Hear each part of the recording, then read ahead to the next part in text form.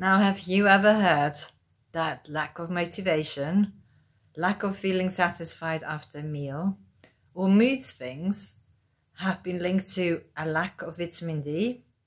So I was just as surprised as you are probably now when I heard about it. I checked the research on dopamine and vitamin D because I'm really interested in dopamine, and there it was.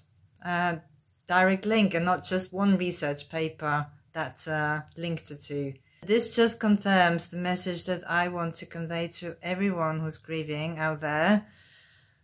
And I also conveyed to a bereavement group that I visited last week. That was my very first message to them was, have your vitamin D levels checked by your GP, or, check them yourself with a home testing kit that you can order online for as much as probably £24 at the moment. And just make sure that you know your baseline, and then start supplementing with vitamin D straight away. The current government guidelines are way too low. 400 IU is going to do nothing for your mood swings, your lack of motivation, your emotional balance going into winter. That's one thing that I heard, when I listened to all the stories of mainly bereaved partners in the group, that they were dreading going into winter. And the one thing that we can, the one top box that we can tick before we actually go into the colder, darker winter months, just making sure that we have the right vitamin D levels to face, all these roller coasters that are always going to hit us at unexpected times, and especially in the winter when we also feel lonely and isolated from the rest of the world, because that's the time when we all go into hibernation mode, which is quite natural, but it's also tough for us grievers. Now, the other thing that you need to realize, and that not many people or GPs will tell you, is that when you get your vitamin D test results back, 50 nanomolar liter is not sufficient or normal anymore. Current research already suggests that we need a minimum of 100 nanomolar liter of vitamin D in the blood to actually make our immune system work better. And that's another thing that people were anxious about, how were they going to cope with infections, or how were these infections going to make them feel, that's another thing, isn't it? Because when you don't feel well because of a viral infection, that also makes grieving worse. So it's something we can prevent. So make sure you start supplementing with vitamin D right now, because we are also not making any vitamin D from now on until the end of April because of the angle of the sun. So in the UK, the angle of the sun is now too low for us to produce any vitamin D through the skin. So we may get some endorphins going out into the sunlight, as today it's really a very sunny day after 2 gloomy days, which also made me feel quite gloomy, I must admit. But no vitamin D through the skin. Right, so 400 IU is not going to cut it. We need higher amounts, at least 3,000, if not 5,000, or up to 10,000 international units a day, depending on our individuality and depending on your weight, on your age, on how well you transport vitamin D3 into the cells. My daughter is struggling with this.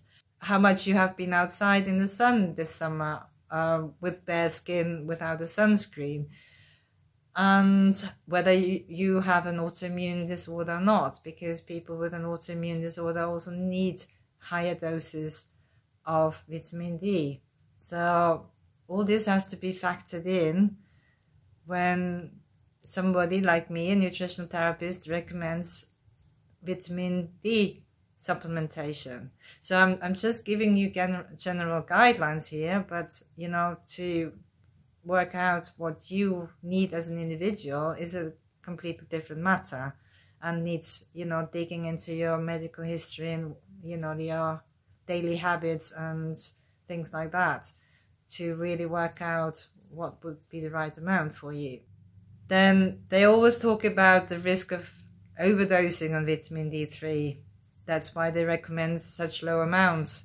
So in order to deal with this risk of overdosing, which actually only starts when we have levels of more than 350 nanomilliliter in our blood, which is not the general rule and not very easy to achieve either with the amounts of vitamin D3 that we are supplementing with, all of us. Even 10,000 is not going to get us there. Then we can do something about this by combining vitamin D3 with K2, vitamin K2. And the role of vitamin K2 is basically that it tells the calcium, that's the risk of overdosing with D3, that it could accumulate in the arteries. It tells the calcium to go into the bones. So actually K2 helps vitamin D3 make your bones stronger. Now, what's not to like about this side effect of taking vitamin D3 in higher doses? The other thing we need to know is that we need enough magnesium to activate all this vitamin D. And because emotional stress depletes magnesium just as much as daily stressors, we probably are all low in magnesium if we haven't supplemented with it on a regular basis ever since the loss of our loved one. So we need to start supplementing with magnesium as well if we want to get all the benefits of vitamin D3. And there's three things to consider. The form of magnesium supplement, there's a whole blog on it on my website, and the parallels between common grief symptoms and magnesium deficiency. I always recommend magnesium bisglycinate, and it's also easy to get on the Natural Dispensary website. That's a website that only sells high quality supplements from reputable supplement firms. Then you also need to consider whether you already have signs and symptoms of magnesium deficiency, which could be insomnia, not, you know, having very tense muscles, muscle stiffness, tension, tingling, numbness in your legs, feeling restless leg syndrome is an indicator, heart palpitations, also diarrhea, because that just flushes out electrolytes and one of them is magnesium. So all these factors I would consider if you came to me and asked me how much, you know, magnesium do I have to supplement with. And depending on that, I would actually start with 100 to 200 milligram of magnesium bisglycinate and taken before bed to just help you relax and have a good night's sleep, which is so vital for us grievers to really be able to cope with grief better. But you need to be careful, that's the third point, to consider whether you are on any blood pressure medication or a muscle relaxant or any other medication that could amplify the effect of magnesium and make it because magnesium naturally, for example, lowers blood pressure. So if you take blood pressure medication and a magnesium supplement at the same time, you would just like probably collapse on the floor, because it would just like lower your blood pressure to such an extent that you would just faint, basically. So, and I don't want you to hurt yourself, right? So a lot of things to consider. That's why it's always good to see a nutritional therapist like me who has studied all these things, effects, interactions with food, medication, and can really advise you and can also dig into your medical history and see, you know, like what other nutrient deficiencies you may have that could make coping with grief so much worse this winter. Like I will just mention it, omega-3.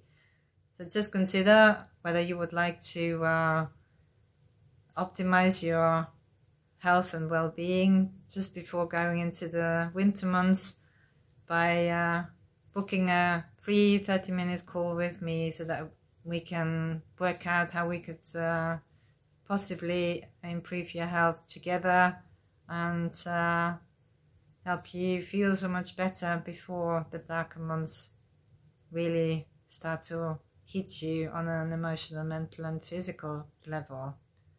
In the meantime, I wish you a good week and take care. And if you have any questions, you can also email me and reach out via social media, message me.